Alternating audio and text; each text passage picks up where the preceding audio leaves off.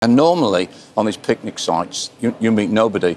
But there was two hikers coming towards us, and the Queen would always stop and say hello. And it was two Americans on a walking holiday. And it was clear from the moment that we first stopped, they hadn't recognised the Queen, which is fine.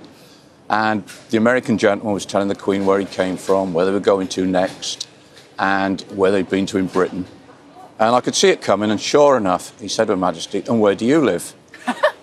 And she said, "Well, I live in London, but I've got a holiday home just the other side of the hills."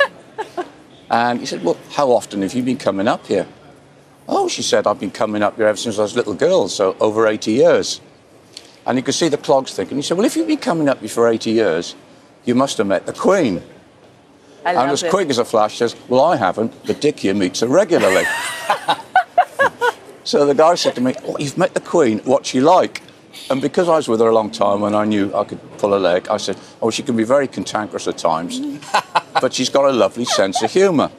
Anyway, the next thing I knew, this guy comes around, puts his arm around my shoulder, and before I could see what was happening, he gets his camera, gives it to the Queen, and says, "Can you take a picture of the two of us?" Anyway, we swapped places, and I took a picture of them with the Queen, and we never let on, and we waved goodbye. And then Her Majesty said to me, "I'd love to be a fly on the wall when he shows those photographs to the friends in America, and hopefully someone tells him who I am."